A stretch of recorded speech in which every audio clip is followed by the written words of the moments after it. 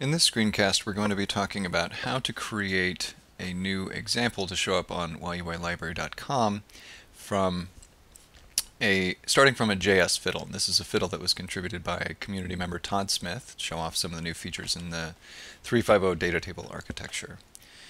The two things that we need to have in our environment all set up before we get started are a local clone of your fork of the YUI3 GitHub repository, and Celic, which is the the tool that we use to generate our documentation from mustache files, or rather from handlebars files. And the setup is pretty straightforward. For your YUI3 fork, if you aren't forked, then this button will show fork, and the instructions are pretty straightforward. But jump over to your fork after you've got that set up. Make sure that you're grabbing the read-write access URL, and in your terminal, git clone and then the URL. And that I did that ahead of time because it takes a couple minutes to do. But as a result of that, you should have a YUI3 directory, and that has the built files and the source files for all of the library. And the documentation is held in the source directory under the components subdirectory. So in our case, source data table. And you'll see that there is a docs directory in there. And this has the mustache files that we use to generate the user guide. The index.mustache file is the user guide. And then all of the individual examples as well. So the first thing, if you're just getting your fork set up, your local clone set up, is you want to get remote add upstream. And the upstream remote is going to correspond to the YUI version, so the original version. You want to make sure that you're grabbing the get read-only version of that. And now let's get on to Celic. Celic is on github.com/rgrove/Celic, and it has a nice user guide here. It tells you about how to install it, what its features are, how to use it. So it's a pretty straightforward install using npm. And so since we're installing it globally, you'll want to do a sudo npm install -g celic, and it should only take a couple of seconds.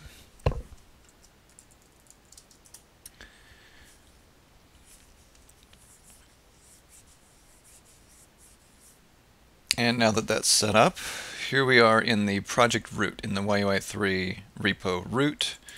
We'll use the command line celic, and we're going to launch this in server mode, and we're going to pass it port 4000. The default is 3000. I just happen to have something else going on port 3000 right now.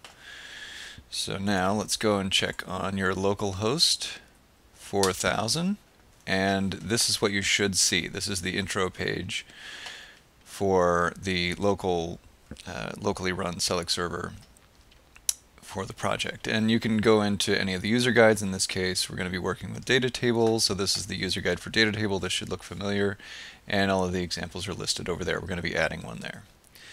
So we can stop that now, and we have Celic and our local repository all set up. Now our environment is set up.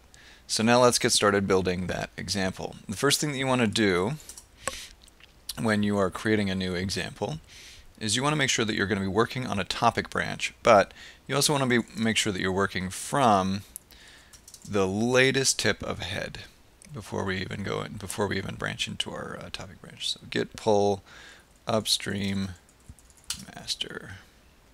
I'm already up to date, so that's good. Now let's say git checkout -b. We're going to do this on a topic branch, new example. Right, so now I'm on a new branch. So let's go ahead and edit these files now. We'll add a folder here, and so here we are in the data table docs directory. We'll add the data table docs directory, and here again we see that component.json file and all of the example mustache files. We'll start with the component.json file. This is the metadata about the component, and it includes all of the examples listed in an array of objects. So you want to create a new example. First step, add to the component.json file. Just copy and paste one that's already there, change some names, you're good to go. So this one happens to be about the record type, so we'll do that. And this is the display name that shows up in the right-hand column, so we'll say sortable generated columns. Cool. And the modules correspond to the modules that are used in the example. So this example will show up on linked on the side of those pages as well. So this one happens to use data type as well. And finally, the description. In this case, we'll say using data tables record type attribute to create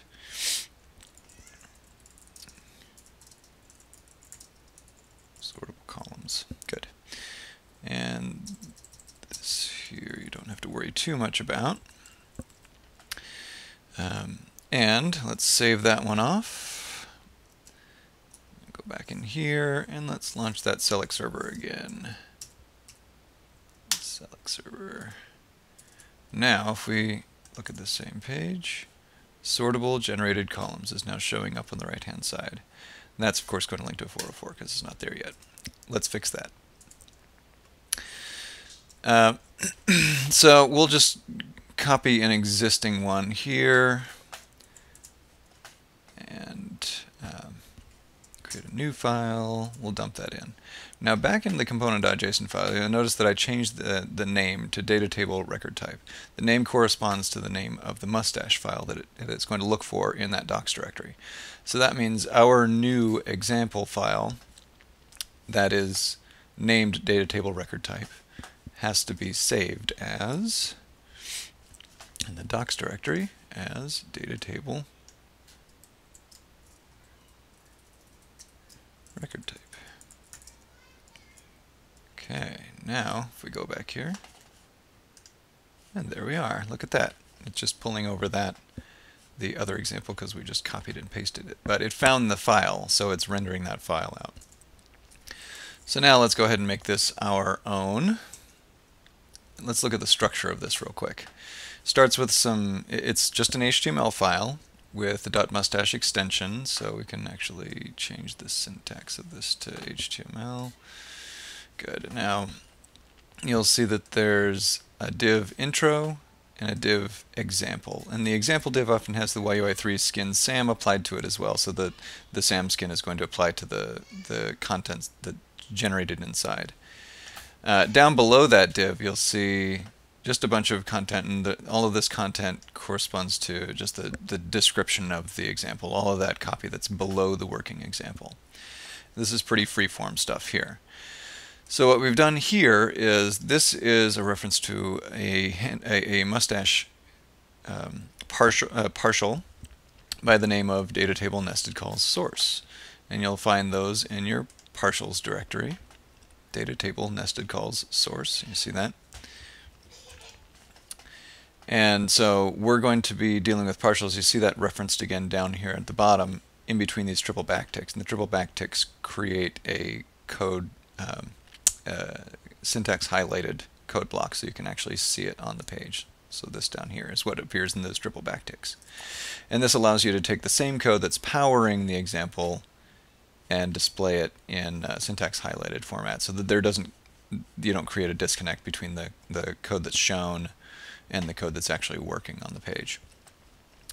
So let's change the intro text here to, let's have some copied here. There we go. Alright, and then let's change the name of this. Since the fiddle is in 3 parts, we'll create 3 partials, record type HTML,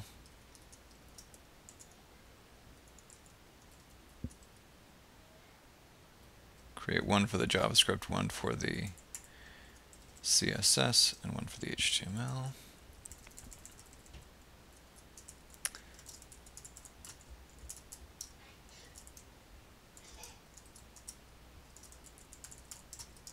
There we go.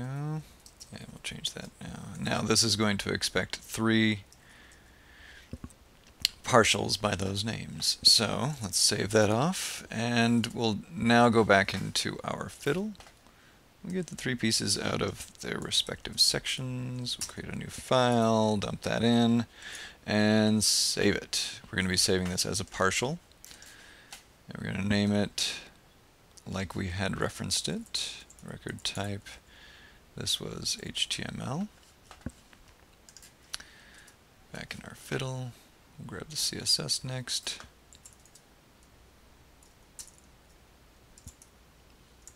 And we'll save that. Partial record type CSS. And finally the JavaScript.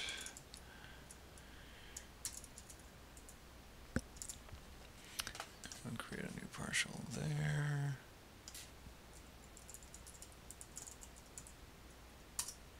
Type. Now, let's see how we've done. Look at that. That is the example. Now we just need to update that copy down below, and we have ourselves a working example. So, let's go back into the example here. I'm going to copy this out here.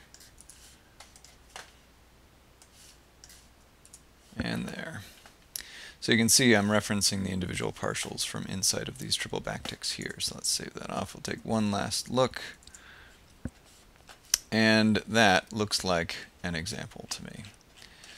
So next step, after testing testing this example in all the various browsers, we can check now on our git status. And it shows the component.json file was modified, and then we have these new files here. So let's just git add source data table. Okay. Here we are. They're showing queued. Git commit new example for record type.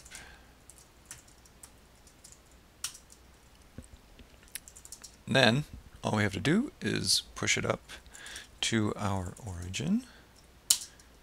This is to our GitHub fork, and we'll name it new example or something to that effect. Now it's pushed out to our GitHub repository. So let's see here. Go back into my fork, and we'll take a look at our available branches. I'll have to refresh that page, I guess.